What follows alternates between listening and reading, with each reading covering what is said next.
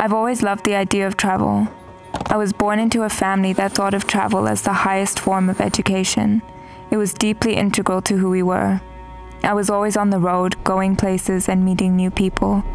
I find that I always view travel better in retrospect though. When I'm in it, I'm uncomfortable and out of place. I'm out of my depth.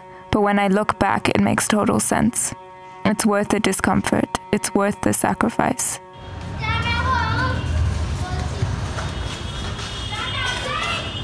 This journey really began in the remnant markets in Delhi. I came across this beautiful nubuck tan-colored leather and decided that its journey wasn't complete. There are so many discarded skins in the markets and we can't give every one of them a home, but today was this one's lucky day. We took it back and I immediately started sketching. This leather made me think of roads well-traveled, of dusty paths and of places I'd yet to explore. Its rustic material lent itself to telling that story, and out of that our travel collection was born. If this collection does anything for anyone, it would be to inspire people to go. Take a risk.